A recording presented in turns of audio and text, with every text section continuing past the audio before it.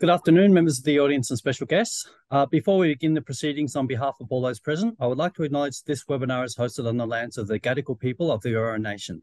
I would also like to pay respects to the elders past, present and emerging, acknowledging them as the traditional custodians of knowledge for this land.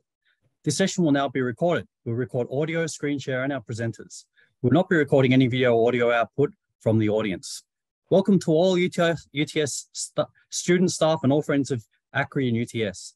My name is Dr. Corey Bell, and I'm a Project and Research Officer at the Australia-China Relations Institute at the University of Technology, Sydney, or UTS ACRI.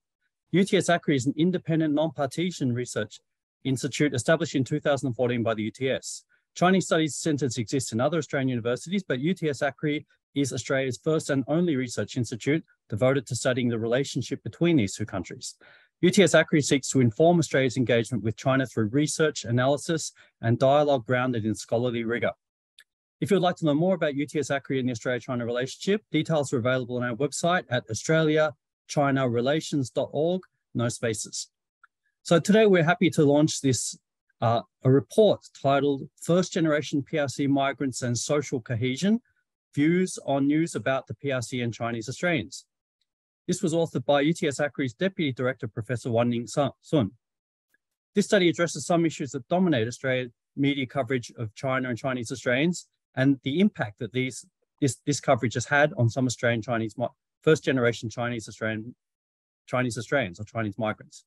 So the event will begin with opening remarks from Honorary Professor Verity Firth, a member of the Order of Australia, who is a former Minister for Women of New South Wales and the current Pro-Vice Chancellor of UTS, driving the university's push for social justice and inclusion. This will be followed by a panel discussion featuring the author and two distinguished guests, Mr. Jimmy Lai, President of the Victorian chapter of the Chinese Community Council of Australia, and Dr. James O'Donnell, lecturer in the College of Arts and Social Sciences at the Australian National University. The panel will be moderated by Professor Monica Atta, a recipient of the Medal of the Order of Australia, who is now the co-director of the Centre for Media Transition at the Faculty of Arts and Social Sciences at UTS. So to the audience, there will be an opportunity for you to submit questions. If you'd like to do so, please use the Q&A button on the bottom bar. So I'll now hand you over to Professor Firth. Hello, everybody, and I'd also like to acknowledge that I'm at UTS as we speak, so I'm on the land of the Gadigal people of the Eora Nation. I want to pay particular respects to the Gadigal people as the traditional custodians of knowledge for the land upon which the university is built. One of the interesting things about equity and diversity surveys is that responses vary significantly depending on who you ask. An employer will ask, do you feel that your workplace provides an inclusive working environment for women? An overwhelming amount of men will say the environment is inclusive, while significantly lesser numbers of women will feel that way. The same phenomenon is found with questions that are asked around inclusive workplaces for people with disability, and similar results too in surveys around inclusion for culturally and linguistically diverse groups. What this reveals, of course, is that experiences differ. And when you are in the majority, you can often be completely unaware of what it feels like to be in the minority. And you can be very sure of yourself and of the effectiveness of workplace policies and practices. You can pat yourself on the back about how well things are going, but until you actually ask people what they're experiencing, you know little about the truth. In 2022, the Lowy Institute asked 2,000 Australians whether media reporting of the People's Republic of China was fair. In response, 61% said that it was fair and balanced. Only 26% said it was too negative. Lowy then asked the same question of Chinese Australians. 42% of Chinese Australian respondents said reporting about China was fair and balanced, and 42% said that it was too negative. By contrast, in the previous year's poll, 57% had said such reporting was too negative. So in yet another example, the experience of Chinese Australians is something very different to that of the mainstream when looking at whether or not media is fair in their balanced in reporting. ACRI's new research report, which we're going to be discussing tonight, First Generation PRC Migrants and Social Cohesion, Views on News about the PRC and Chinese-Australians by Professor Wanning Sun, digs deeper into the views of Chinese Australians and their attitudes to the Australian media. This report is timely in that it provides a richness of detail into how Chinese Australians feel about their portrayal in the Australian media. And it also draws a really important link between perceived bias in the Australian media and how that impacts on Chinese Australians' sense of belonging, and how that in turn impacts on how we as a nation develop social cohesion. In essence, the report is similar to the surveys I've already described. Although Chinese Australians generally expressed more trust in the Australian media than in, say, for example, the PRC state media in terms of professionalism and balance, they do believe that the depiction of Chinese Australians is not fair nor balanced. Many Chinese Australians feel that they are portrayed either as in need of protection from prosecution by the Chinese government or as Chinese agents. Most of all, they feel their contribution to Australian society is minimised by the Australian press. Considering that the first Chinese settlers came to Australia during the 1850s as part of the gold rush, it is an indictment on our country that 170 years later, Chinese Australian citizens report that they are still being made to feel like second-class citizens. ACRI's report also shows that despite an increased level of interest in engaging with Australia's electoral processes as voters, 76% of survey respondents report that they feel that they rarely or never have a say in shaping public debates. When Professor Tim Sopomasan was Race Discrimination Commissioner, he did a lot of work on what he termed as the bamboo ceiling for Australians of Asian heritage. In 2014, when he undertook this research, so I'm using 2014 figures, but they haven't changed too dramatically to today. But in 2014, when he undertook his research, close to 10% of the Australian population had Asian cultural origins or ancestry. Of the top 10 overseas birthplaces of Australians, 5 were countries in Asia: China, India, Vietnam, the Philippines, and Malaysia. China and India now represent the 2 largest source countries for immigrants to Australia.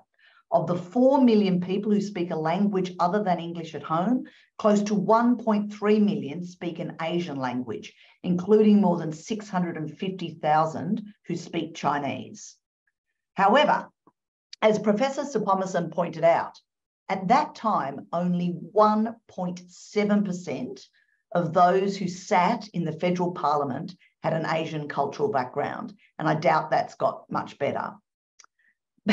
In 2014, only 1 of 17 federal department heads came from an Asian cultural background. Of the 64 deputy secretaries, only 2 had Asian origins. So in other words, a total of 3 out of 81 departmental secretaries and deputy secretaries in the public service were of Asian cultural origin. And universities have nothing to write home about either. Professor Sopomasan's audit of the group of 8 universities at the Vice-Chancellor, Provost, Deputy Vice-Chancellor, Pro-Vice-Chancellor levels showed that of the 49 senior executives at these ranks, there were 2 who were of Asian cultural background, 3%. A grand total of 4 had a non-European cultural background. The private sector didn't fare much better. Compared to 9.6% of the Australian community with an Asian background, based on a methodology using names, only 1.9% of executive managers and 4.2% of directors had Asian cultural origins. Now, whilst reaching high levels of leadership isn't the whole story when it comes to cultural belonging, it's not as simple as that. The report that we are discussing today does demonstrate the ongoing issues faced by Chinese Australians and the deep complexities within their sense of belonging to this country. The report tells us that survey participants' responses to a number of questions indicate a high level of ambivalence, uncertainty, and even conflicted feelings towards both Australia and the PRC. On the one hand, respondents seem to remain strongly committed to making Australia home. They want to raise their kids here. They see Australia as providing greater opportunities than China. However, 46% of respondents either strongly agree or are inclined to agree that reading media stories about the China threat has diminished their sense of of belonging to mainstream Australian society. And most troubling is that an overwhelming majority of respondents, 91% of Chinese Australians surveyed, voiced concerns that Australia's English language media have a tendency to engage in speculation about war with China. Chinese Australians are disturbed by this primarily because they believe speculation has the potential to become a self-fulfilling prophecy. They are equally concerned about how Chinese Australians would be treated should Australia find itself at war with the PRC. Now, I'm sure I don't need to tell this audience that Australia has a conflicted history. We are a nation that was built on invasion and colonisation, and there's no doubt that this origin story infects our capacity as a nation to be inclusive and welcoming of cultures other than the dominant Anglo-Saxon culture. We are still at war with our history, and having not accepted the truth of the past, we continue to make it hard for others to belong. But reports such as this one and the discussion we are about to have is a big part of creating a more inclusive and welcoming culture in our country. It's reports like this that the university and my role as Pro-Vice Chancellor of Social Justice and Inclusion believe is really important to demonstrate the different experiences of Chinese Australians and to give better understanding about the dynamics of modern Australia. So I want to thank everyone for being here tonight. I'm really looking forward to the discussion. I want to thank Professor Sun for her incredible work in this groundbreaking report. And I now hand over to Monica Attard, who's going to lead the discussion. Thank you. Thank you. Thank you, Verity, very, very much for that. Some very, very interesting comments. And it is a really fascinating report, quite worrying to read, quite depressing to read in many respects. But let's look at it now. So, Wanning, essentially what you ask in this research, you pose three questions. How Australia's Chinese community see themselves and their community portrayed in the media, how they see the PRC portrayed in the media, and what impact they think these portrayals have on the Australian general public. And as I think Verity has hinted there, and as I've said myself, that the results are slightly alarming. So let's start with you, Wanning. Can you please give us a big picture overview of what the focus groups and the surveys and the in-depth interviews told you in response to some of those issues broadly? In other words, what were the findings? Thanks, Monica, for moderating this event. Can I start by thanking you? Because I think as a seasoned journalist, as you are, and you're probably the best person to guide us through the discussion of a fairly complex issue here. And I'm also so glad that James O'Donnell is here today to lend us his expertise on social cohesion. My report sort of engaged quite closely with his framework in conceptual terms. And of course, this discussion would not be complete at all without the perspective of someone from the first generation migrant cohort. And so I can't think of a better person than Li Jieming or Jimmy Lee to represent their voice. To get back to the question, Monica, you know, I'm a media and academic. And so I've been paying a lot of attention to how our media covers China and the Chinese-Australian relations, because that's part of my research. But so I've reached some kind of views about, you know, I formed some views about this, but I've always wondered whether, am I right in having this impression? Am I too critical in my assessment? I think I didn't know the answer to that. I accepted anecdotal evidence by talking to people. And I think, but knowing answers to these questions would be very important, because media studies research has already told us how important media is in facilitating or jeopardizing social cohesion. So, and I thought, you know, if it is true that a significant number of our society feels unhappy or even alienated from our mainstream media, then it is not good news from the point of view of promoting national interest. So that is what motivated to do this research. But coming back to the key findings, if you like, yes, I started with doing focus groups in Melbourne, Sydney, and Ballarat. And based on that focus group discussion, I designed a questionnaire which was participated by up to 700 people. That was a quantitative large survey. And then having seen the data from the large survey, and in order to make sense of the data, some of them surprising to me, some of them not so surprising to me, I engaged in the discussion with 12 individuals as a one-on-one kind of a conversation. And so I guess in terms of what I have found from these research activities, I guess I can say a few things. First, I think, as Verity has already sort of alluded to, that there is a high level. Let me start with not so good news first.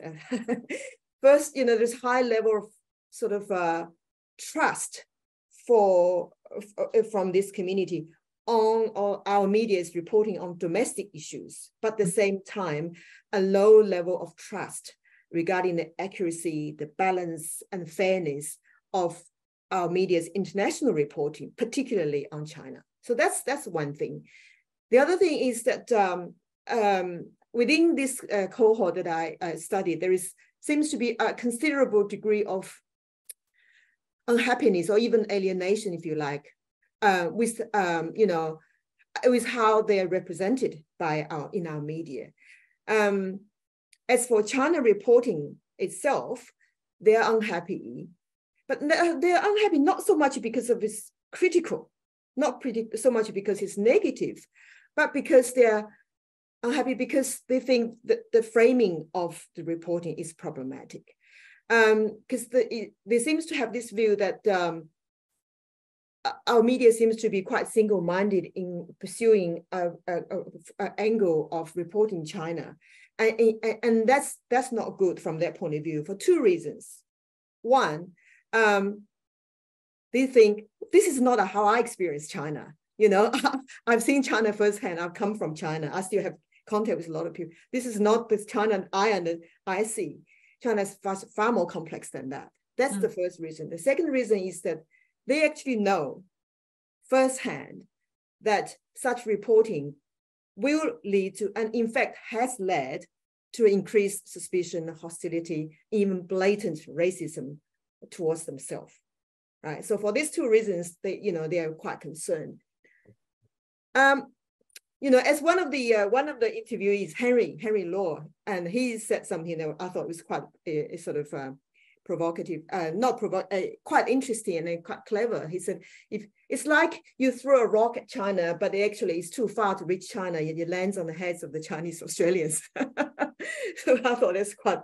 That's very, very, very smart. I mean, it is interesting. I want to pick you up on that point that you just mentioned, though, that a lot of the media coverage left Chinese-Australians feeling as though that there was an element of hostility in the reporting, which kind of might also transfer into a feeling that news media has a bit of an agenda when it comes to China.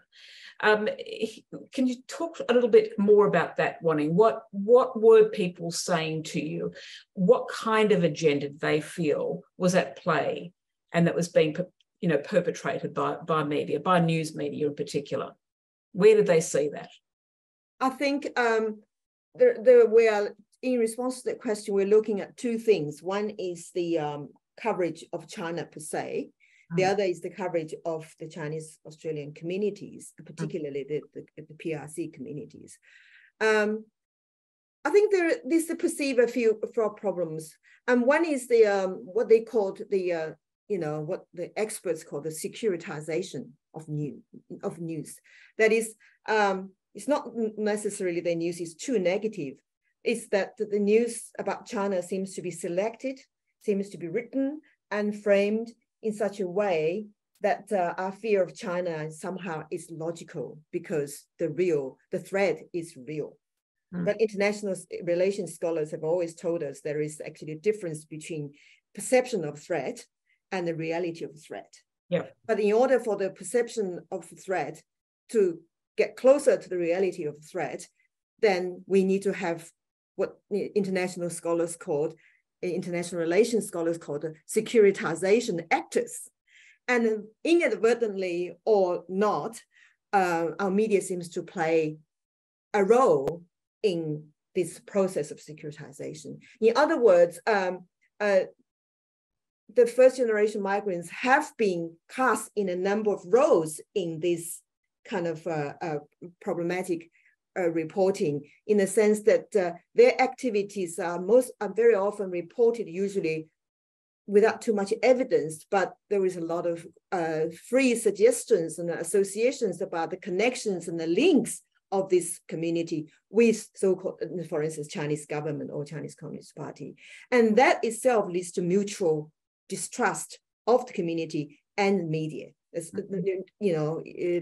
People in the community are fearful to speak to the media because they feel that too often they have been sort of cast in certain roles and their voices been taken out of the context. And the other problem is that even though they find themselves the subject of reporting, their voices are usually absent because it's the sources that is often cited are from, say, the security agencies, think tanks who push a certain kind of a security line, and they themselves feel that they don't really have much saying in stating their experience and their case forward. And of course, and that narrow base of the use of sources, the narrow number of sources that are used, which create the securitization impact, that is what in turn creates that kind of drums of war style of reporting that presumably is what you're talking about, which is impacting community. Yes. Yes, indeed. Yes. Okay, Jamila, I'll come to you now as someone who's intimately engaged with the community, the Australian Chinese community in Victoria. Is there a sense in that community that there is one narrative which is hostile, or at the very least fearful, that is kind of permeating Australian news media? Okay, first I will thank Professor Wanning Sun for conducting such a comprehensive, in-depth, and I call it clinical review of how the Australian English media reporting about the Chinese Australians. Regarding this general feeling, personally, I would not use hostile, but I would say that it's make us or myself feel alienated or reporting kind of bias and with pre-assumption and less balanced, less objective. It creates fear and uneasiness. I take two examples. One example is in late 2019, there's a case about allegation of a spy. His name is Li Qiangwang. There's a huge amount of reporting about this case. But when you search ABC News, there were about 8 articles related to this case. But a few years later, in 2023, earlier this year, when Mr. Wang's case application for refugee asylum application was refused or rejected by the tribunal, there's no report. Yeah. So 8 versus 0. Yeah. Right. That's not balanced. You can report, right? But it should be more balanced. Okay. And the community feels that, right? You're saying that's a message that you're getting. Yes. Yeah. You can report, but it needs to be based on facts, right? And not just make the sensational. And of course, there's other examples. Yeah. And of course, media thrives on an element of sensationalism, I suppose, is one way of putting it. But there are always factors which are behind the selection of news stories. And that clearly is problematic in this case as well. James O'Donnell, I want to come to you at this point because you run a regular poll on social cohesion for the Scanlon Foundation. So you're really the go-to person when it comes to social cohesion. From what you can gather, what implications do you see from the point of view of Australia's social cohesion goals when you see some of the findings that Wanning has come up with in this report? Thanks, Monica, and so many implications. And congratulations to Wanning and a team on the study and its credible depth and richness. I'm coming to you from the lands of the Noongar people. I'm just visiting Perth at the moment on the lands of Noongar peoples, and I pay my respects to their elders past and present. And the study is an incredible complement to the Mapping Social Cohesion study. So this is the study that I've been involved with just for the last couple of years. So this is something that's been running since 2007. It's set up by the Scanlon Foundation and Professor Andrew Marcus of Monash University. Andrew retired last year, so that's how I've come to be involved, but working with the data for many years, but only now, just recently, come to help in managing the survey. But it's an incredible resource now in tracking the attitudes of Australians to issues of social cohesion, to connectedness, to migration, to all these issues. And it's always been a powerful resource to reflect on the attitudes of all Australians. But it involves an annual survey that's run every year. It has been running every year since 2009. But we historically haven't had the ability to say much about specific groups in society, such as China-born migrants, and not to be able to delve deeply into these really critical issues about the influence of and interaction between media and these groups. And it's been touched on before, but trust is so fundamental and critical, and also belonging. And that's two things that came out so clearly in this report. And when I say trust, meaning trust in other people, trust in our communities, trust in government, trust in our institutions, and that includes trust in media, because the media is such a critical source of information flow. It's how we understand and learn about the world and the country around us, particularly outside our own social networks, how we find out about information about that others and people coming to Australia and people who they've been living in Australia and moved to Australia over the years. And so it's been picked up before, but one of the things that was really striking to me was that almost 60% of people in Wanning study believe that media reporting on China leads to hostility. And so that's directly detrimental to social cohesion.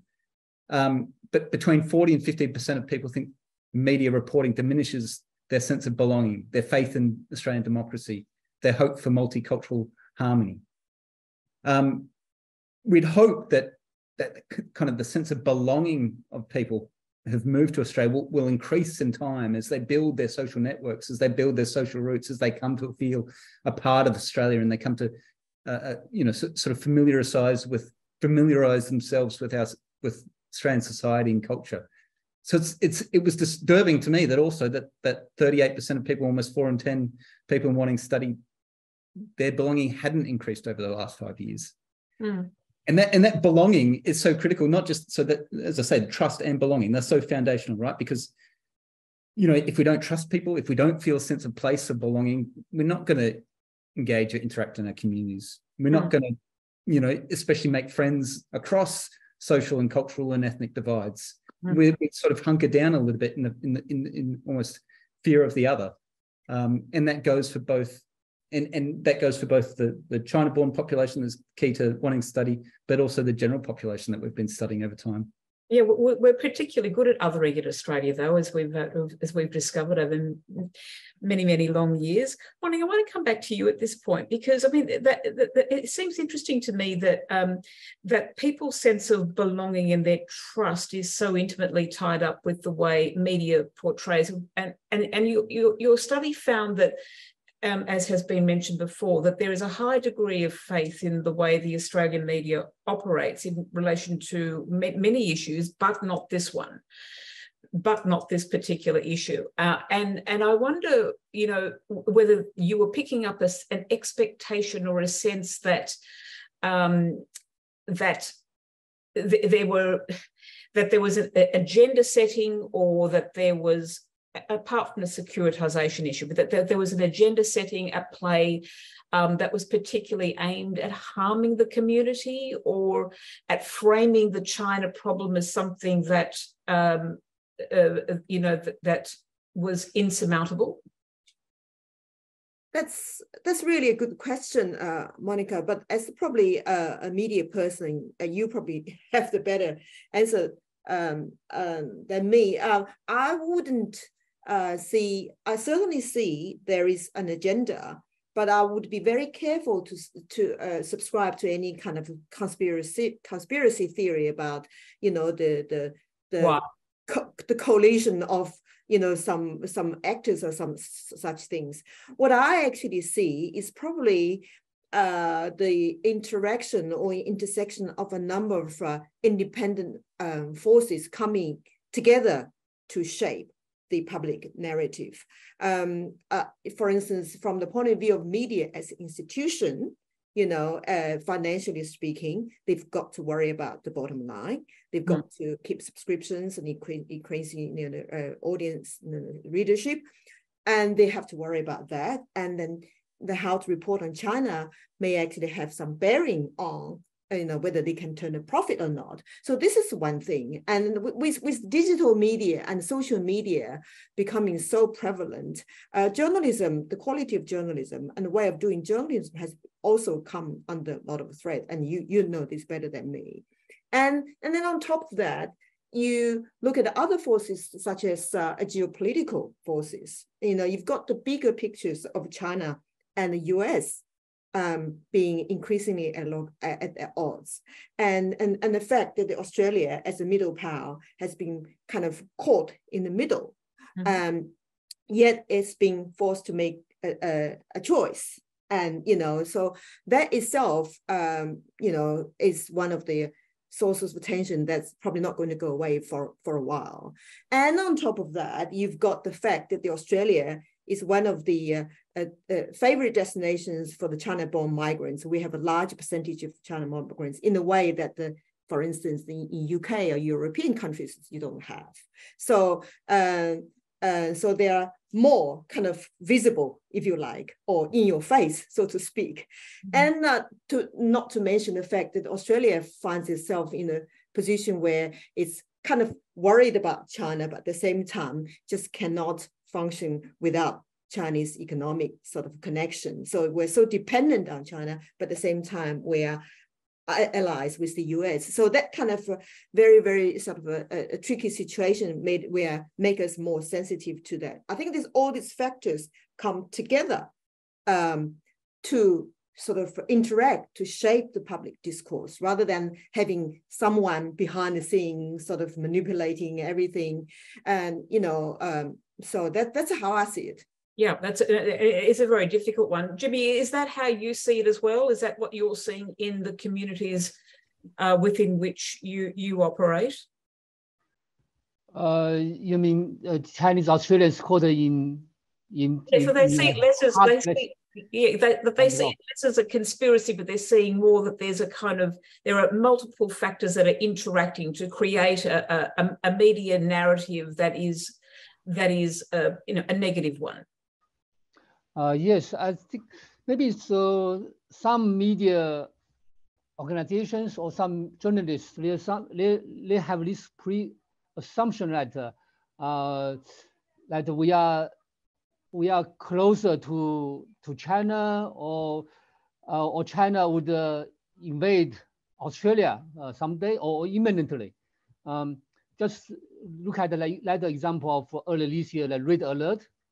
Like reporting, yes. On the splash on the front page with a map of the Earth and the fighters flying from Red China towards Australia, and that's really create that sense of fear to us, Chinese Australians.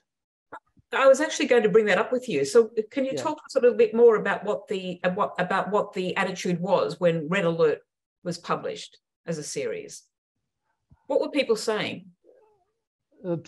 Actually, quite shocking. That image, because it's fine. I mean, academics can do research. And the newspaper media reports objectively. But why they've created that image, and if you link that this image with what politicians say, for example, one former prime minister said 1.2 million Chinese Australians could be used by China to influence Australia. So this will cause, I mean, people, other Australians think, we are potentially could be spies, and they will look at us with a sense that suspicious. So yeah, it's fearful, of course. Yeah. James, how damaging can kind of one-off pieces of journalism like that, which kind of get to really impact the way a community feels about itself and its place in Australian society? How damaging can it be? I mean, what impact can it have? Well, it's diverse, and people are resilient, and many people can sort of separate out what they're hearing on the media from their experiences in their everyday lives. Mm-hmm. And that was borne out in the report too, that people do feel a sense of place and belonging in Australia, but at the same time, in response to this media reporting, they feel helpless, they feel fearful. So it definitely has an impact, and if it's a one-off, then we can improve. Like this doesn't need to be a permanent effect if we think about what happens next and how we sort of improve relations. But it can accumulate as we go on, and it's not just for those communities, but also for the wider population as well. So one of the things we track in the mapping social cohesion study is whether people have negative or positive attitudes to people of different groups. And so 40% of people in 2022, across Australia, said they had a negative view of people born in China. Now, to be fair, that's come down a little bit. So that was about 50% during the height of COVID-19. But that was another event, and so these events are kind of can accumulate and shape the attitudes of both community. I wouldn't put it as a sort of these polar communities, but it shapes wider society and how people themselves view it. So if 40% of people are having negative views of people born in China, then that also then translates into discrimination. And so I don't have the exact figure for the Chinese population, but 1/3 of people say they feel discriminated against who come from a non-English speaking background every year. And that's not just the Chinese-born population that faces prejudice and discrimination. It's lots of other basically non-European groups. So there's still deep-seated problems of racism that have to be confronted. But if you look at some of those other groups that we asked about, like whether people have negative views of people from Sudan and Lebanon and other countries, they're all also ones that have this historic negative stereotype that's been perpetuated through media. And does the impact on them peak when there is something in the media that is talking about their communities? It's hard to measure it quantitatively, but certainly qualitatively from what we can understand and from just talking to people and asking them about their experiences. We run the survey every year, and it's getting to be a big survey. And we do pick up year-to-year differences. It is challenging, especially in the current climate where you've got war and cost of living pressures and all these other things impacting on people's lives at the same time. Okay. And I just want to remind the audience that we will come to questions probably at about 6:15. So if you want to ask a question, you can pop it in the Q&A box. But I want to come to both you, Jimmy, and you, Wanning, on this issue of whether, and Jimmy in particular, you're seeing more members of the diaspora looking to alternative news sources now. In other words, moving away from Australian mainstream media because it's not the China that they, that reflects their experience. I think, to some extent, yes.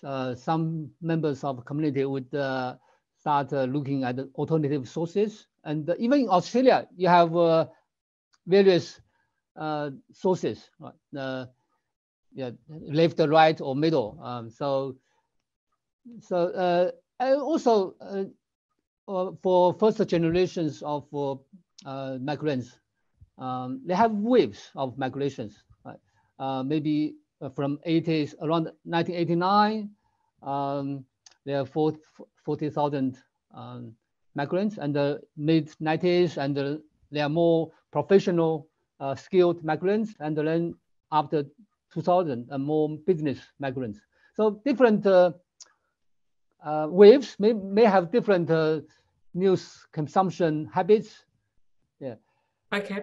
For more recent ones, probably will read more Chinese language news, but yeah, different. Okay. Well, sticking with that issue of differences between generations, Wanning, I might come to you on this one, because another interesting finding in your research is that first generation migrants from the PRC are less trustful than non-PRC born Chinese-Australians, that that Australian language media reporting on China is fair and balanced, which kind of indicates a generational shift, right? Is that what you picked up? I think it is a little bit more complex than that, Monica. What we see is that we've got the general Australian cohort on this side, and they've got the PRC China-born first generation on this side. And in terms of the general Australian Chinese population in the middle, but if you look at actually the points of view of the first generation China-born, their view is closer to the Chinese Australians in general than to the other side. So in other words, there is a little bit of discrepancy, but on the whole, the assessment of the Australian media's reporting are still quite similar. They're a little bit more critical, but similar.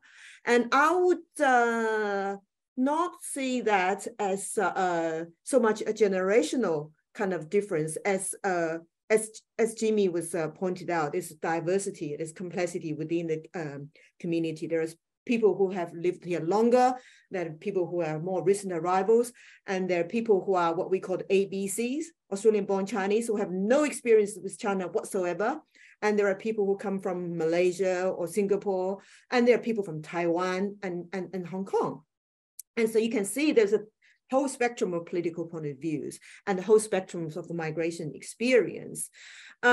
So if we actually, because I am a little bit hesitant about talking about this in terms of generational stuff, because I think for instance, would this China-born generation become less critical of our media coverage as they live here a bit longer? I don't necessarily think that's the case, because I think the difference between them and the other cohort of Australians, Chinese is that they are more critical because they believe that they are more directly involved with Chinese experience. They have firsthand experience with China, that they know better, than the mainstream sort of people, as well as the other form of Chinese communities.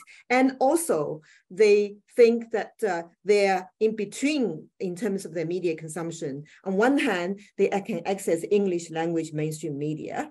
So they have a set of perspective from that body of journalism.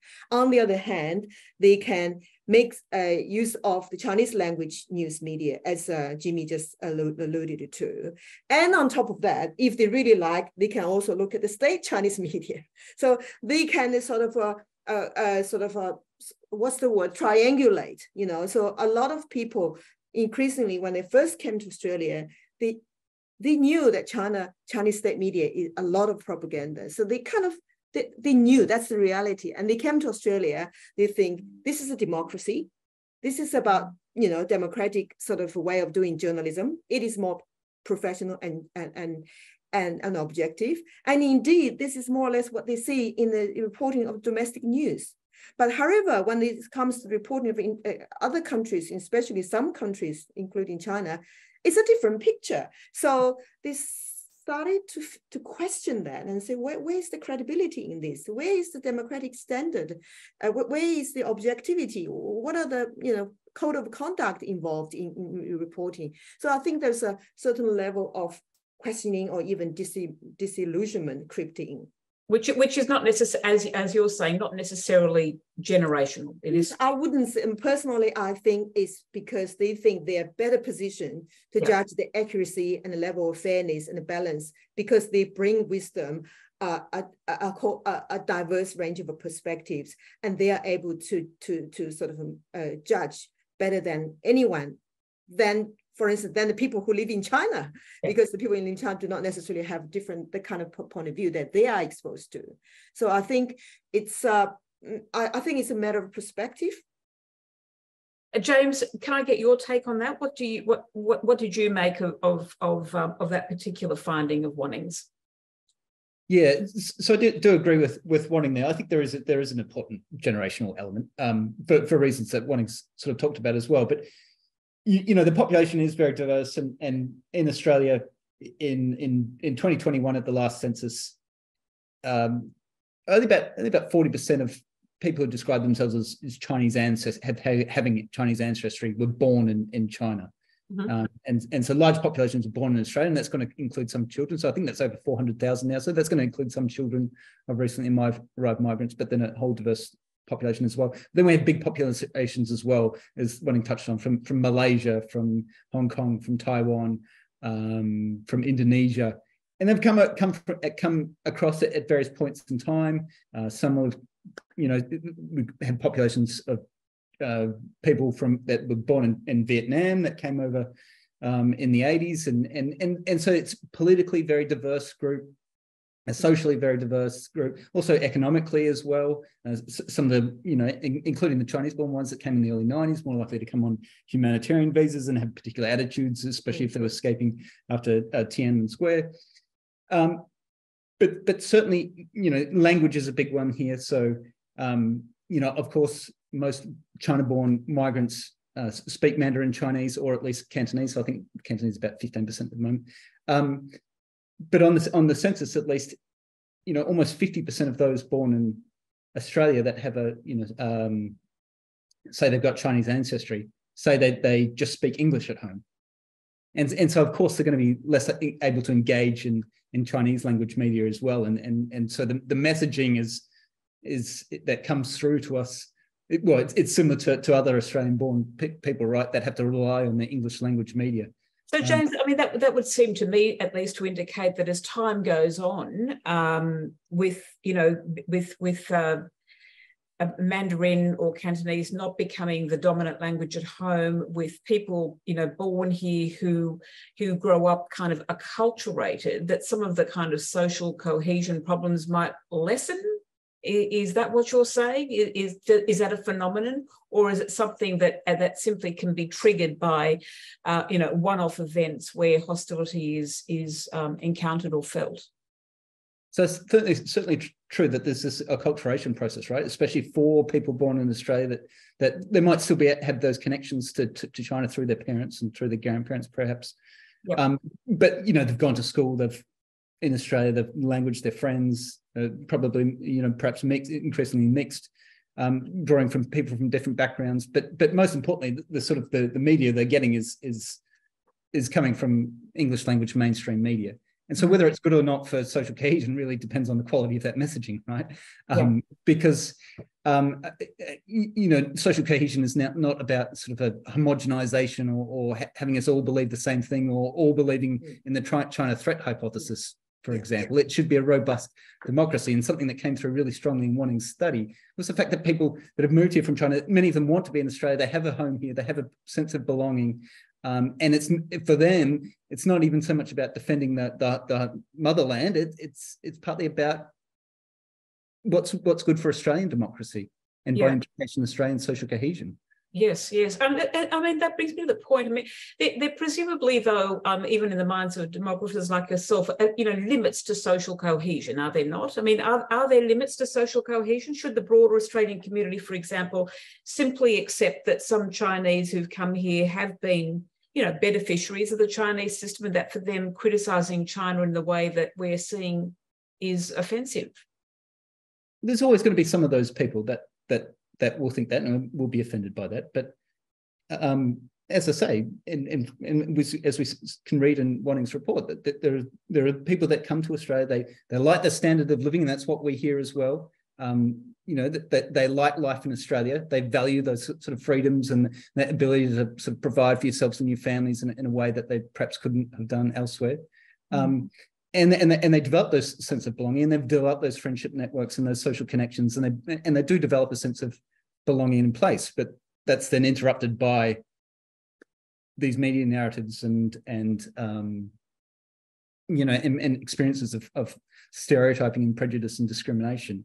But overall, and that's true. So the longer that we create this conducive and harmonious environment in which people do feel welcome, people will continue to feel that sense of belonging and identity. But that relies on us not othering. And so key that I always emphasize with social cohesion is it should never be about, as I say, the idea that we all have the same ideas or same beliefs, and we can't criticize each other or other things or other people or other countries because it might hurt other people's feelings. It should be a robust democracy in which we're free to debate and discuss and criticize, but in a sense in which there's balance and fairness and people feel that things are being reported fairly. Monica, if I can just follow up on what James has said, I really want to strongly echo that. I think it's important to realize that it's the messaging itself that's important. Of course, I would hate to see that as time goes by, there's more acculturation, so there's less complaint, less unhappiness, simply because people just become less interested in critical different perspectives. If that's the case, I don't really think I don't think that's social cohesion. I just think, as James said, we need to have a public domain in the public sphere that is that affords a whole range of different points of view, rather than just aiming exclusively for a sort of a overriding sort of message that hopefully more and more people subscribe to, and less people question it. And how hopeful are you, Wanning, given what we've seen, particularly this year with the Red Alert series, and that particular media outlet being absolutely impervious to the criticism, the enormous criticism that came its way? What hope do you have that the public discourse might at some stage improve on this particular issue, if you like? Well, I would like to say I'm an optimist and I'm hopeful, but I've got to be realistic as well, because I don't really think there is much we can do about what our commercial media want to do, and they will continue to be worried about the bottom line, and they will probably continue to see China as reporting as an important business strategy in keeping the media business afloat. So there is not much we can do about that, apart from just saying we're not happy with that. But having said that, I do think that our public funded broadcasters, they are funded by the taxpayers' money, and they have the responsibility to play a leadership role in providing points of view that are not just to reproduce or echo what's being said in the commercial media, but rather actually to lead a sort of debate by providing critical voices and points of views. That comes really strongly in my conversation with people. People say, I'm a taxpayer, I think I should have the reason to expect our media to do better, to serve us better. So there are a few questions here from members of the audience. We might just quickly go to them, because I do see that at 6:25 we've only got 5 minutes left of this panel discussion. So if I could take you there. So one of the questions is that thank you for the presentation from all of you.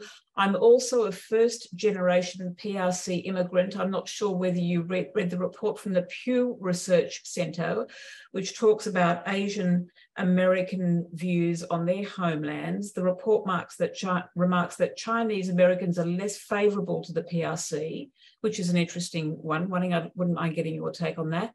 Over Chinese social media, there are also comments from young people who have overseas studies, immigration experiences, arguing that old overseas Chinese immigrants who immigrated to foreign countries before the 2010s are very unfriendly towards mainland Chinese. So the question is, do you think this reverse racism phenomenon within the overseas Chinese communities is a result of Western mainstream media coverage? Wanning, I might come to, I think that's probably one for you.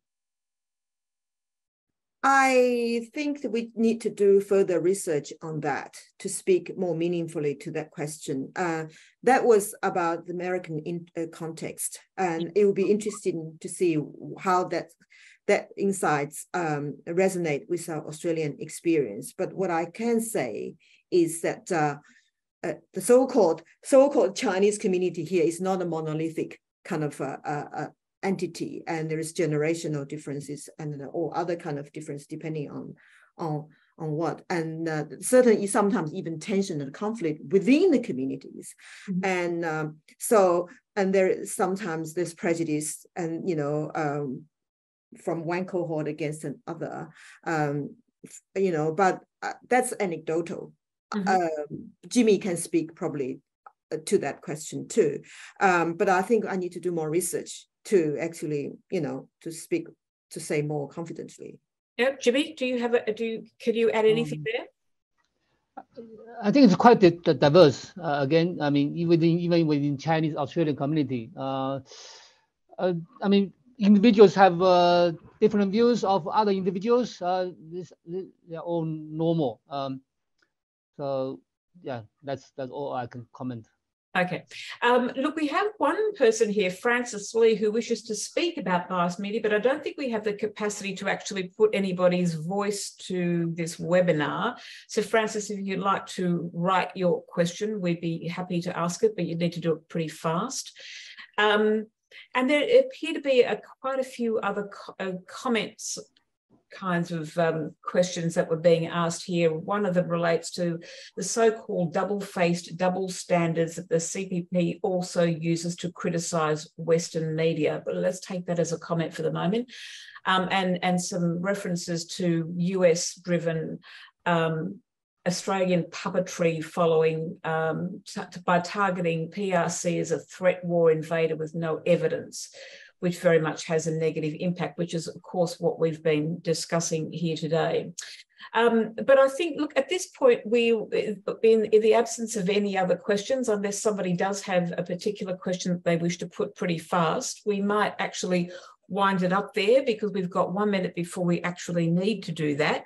But Wanning, thank you for the research. Thank you for publishing such a comprehensive report. It really is an extraordinary read, a very worrying read for many. James, I thank you as well for being here today, and good luck with the preparation of your index.